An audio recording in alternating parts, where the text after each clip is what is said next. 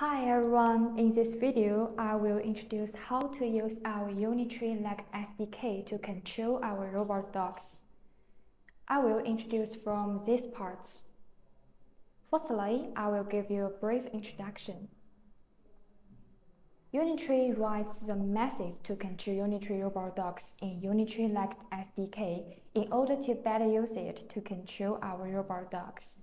We need to understand the basic framework of the Unitree robot dogs before we use it. This picture we can see these are almost all our robots. The basic framework of the control we provide are all named Unitree SDK. But not a single routine can control all robots. You can see in GitHub that different versions of Unitree SDK control different robots. And you need to pay attention to whether the software version meets the requirements of the routine. We can see here, we can confirm the version of our robot dogs. No matter it's Alien Go, A1, Go 1, B1, the type of computer on them can be divided into 3 categories. And next is an example of our Go 1. This picture we can see the Unitree SDK can be divided into 3 main boards: main control board, sport control board, and perception control board. Main control board controls the model via RS485. Each board is connected to the switch through UDP. Each of these boards is assigned an IP address, such as 123 network segment above. Unitree has wrote the corresponding UDP send and receive functions in Unitree SDK, so we can put the routine on any board to run, except the main control board. Pay attention, the main control board is not opened. You can connect to the robot system either wired or wirelessly and then use the routine. We also provide the above routines for high-level and low-level control of the robot dog for obtaining remote control messages. Next part is about how to download. We can download from this website. We need to be sure of the version of our robot dogs as well as the laggard sport version and firmware version. If a different version is used, the bot will not work even if the compilation passes. In these videos, I will show how to confirm the version of our robot dogs. This video is about how to confirm the version of lagged sport. You need to use your personal computers to connect the wireless internet of our robot dogs. The password is 80, and then you need to enter into an IP address.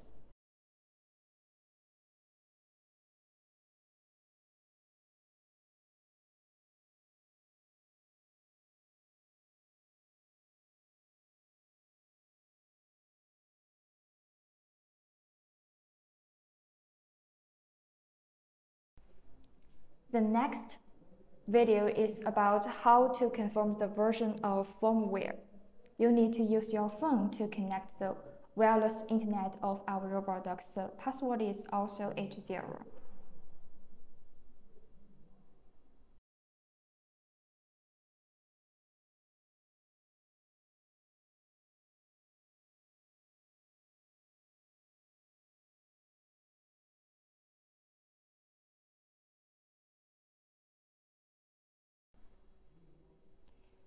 Besides, we also need to install this. Here are the libraries that the SDK depends on, and this shows how to install the IOCM.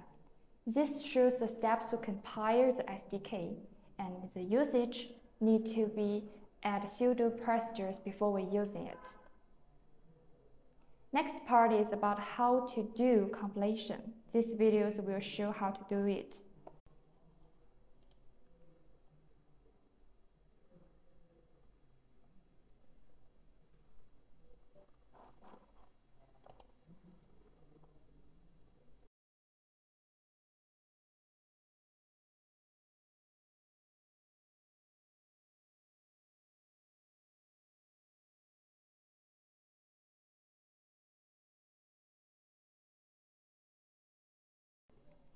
Next, I will introduce how to run. Look at this video.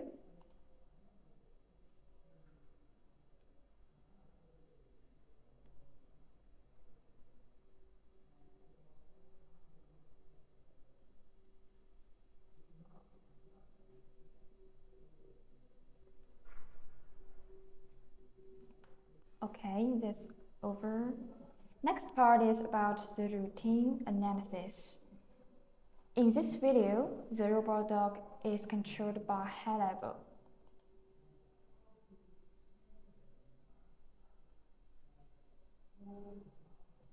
The high level is the robot dog can be viewed as an object. You can give instructions such as speed and so on directly to them. You have no need to build complex dynamics controllers. And this video shows low level.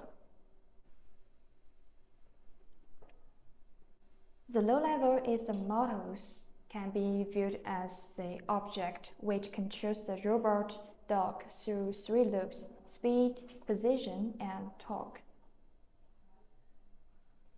This is about high level. The target set of the high level code is a Raspberry Pi, so you need to confirm whether the communication between you and the robot dog is wired or wireless connection before we use it. If it is wired, you need to change the IP of the location in the picture to this address. If it is wirelessly, you need to change the IP address of the location in the picture to this address. When using the low level, it is necessary to switch the robot to normal saturation. When the robot is turned on and stands up on its own, you need to press L2 plus B. Press them at the same time. The robot will lie down, and then press L1 plus L2 plus start buttons. You need to press them at the same time. At this point, you can run the routine. If you use a wired network to use the underlying code, then the robot will be able to control. The underlying code is sending commands directly to the main control board, this address. So if you connect to the robot via wireless internet and then operate the underlying control code, the robot will not respond. If it is wireless, you need to change the IP address of the location in the picture to this address. And if you want to run the low-level code on your own computer by wireless internet, you need to perform the following network bridging steps, these steps.